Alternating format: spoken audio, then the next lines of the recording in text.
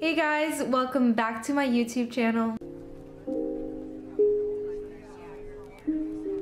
If it's your first time here, I'm so happy that you've joined the family. We're gonna be making a highly requested recipe. If you've ever been to Morocco, you are probably familiar with their famous Moroccan mint tea. So today we're gonna learn how to make it at home so that when you're missing Morocco, you can just make some tea. When you go to Starbucks or Coffee Bean or Pete's or any local coffee shop and they have Moroccan mint tea on the menu and they give you that cup of hot water to put the tea bag in it, that's not real Moroccan mint tea. So you need to learn how to make it at home so that you can have the real, true Maghrebi experience.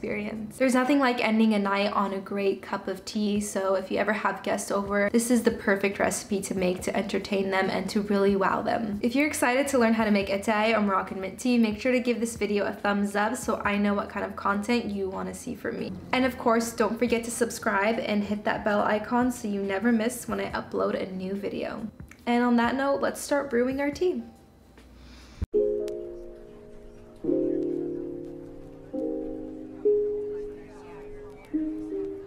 The first ingredient you will need is gunpowder tea.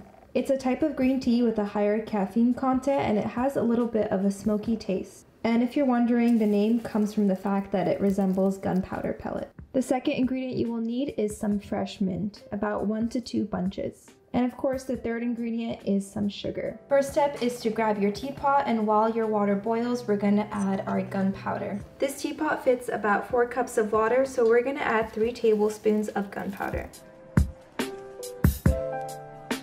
Now we have our water that came to a boil and we're gonna add just enough to cover the tea leaves. Make sure to let it just sit for 1 minute, don't shake or stir it. The 1 minute has passed, so we're gonna pour it out into a cup. As you can see, it has a beautiful, deep, rich golden color, and this is what we call our spirit. It has a very strong but also bitter taste, so you can add as much back into your tea as you like. So once you open your teapot, you're gonna notice that the tea leaves are no longer rolled up like a pellet. They have now opened up. So what we're gonna do is add some more hot water, and this time we're gonna stir it around so that we can wash our leaves. So once again, just add enough water to cover the tea leaves. Now instead of letting it sit, we're gonna stir it around just like this. Just do it for about 20 to 30 seconds. Now we're gonna pour out the water that we just used to clean our tea leaves. The one on the left is our spirit, and as you can tell, it has a beautiful dark caramel color. And the one on our right is our dirty, murky water that we used to clean the tea leaves. So the left is what we're gonna keep, that's our spirit, and the right, we're just gonna throw it out. Now that our tea leaves are cleaned, we can move on to one of the last steps. We're gonna take our hot water and fill our teapot almost to the top, but we're gonna leave some room for our mint when we add it at the end. After we add our water, we're gonna add some sugar. It's gonna seem like a lot of sugar is being added, but it counteracts the bitterness, so it's not gonna taste too sweet, but of course you can add it to your liking. I'm gonna add about 4 to 5 tablespoons. After you add your sugar, make sure to give it a good stir. Now we're gonna take it to the stove and bring it to a boil.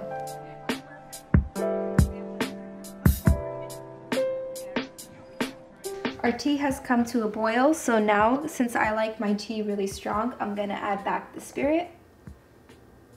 After we added our spirit, we're gonna add our fresh mint. And it's gonna look like a lot, but after all, it is mint tea, so you're gonna add about 1 whole bunch. And now we just let it sit for a few minutes.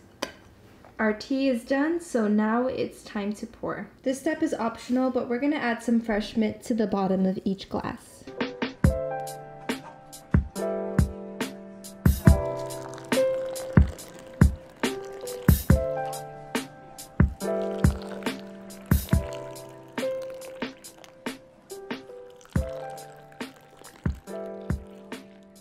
And that's how you make Atay or Moroccan mint tea.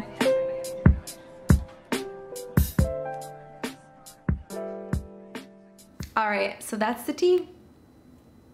Get it? That's the tea. Now you see just how easy it is to make, and it's gonna become a staple in your house. If there's any other Moroccan dishes that you wanna see in any upcoming videos, make sure to leave a comment down below so that I can recreate them. And if you wanna see more recipes from me, I upload daily over on my TikTok at Meribian, as well as on my Instagram at Meribian. If you try this out, let me know how you like it down below in the comments, or send me a DM over on my Instagram. I love hearing about your recreations and how you are enjoying all the recipes. So on that note, I'll catch you guys in the next video. I'll leave you off with a chef's kiss.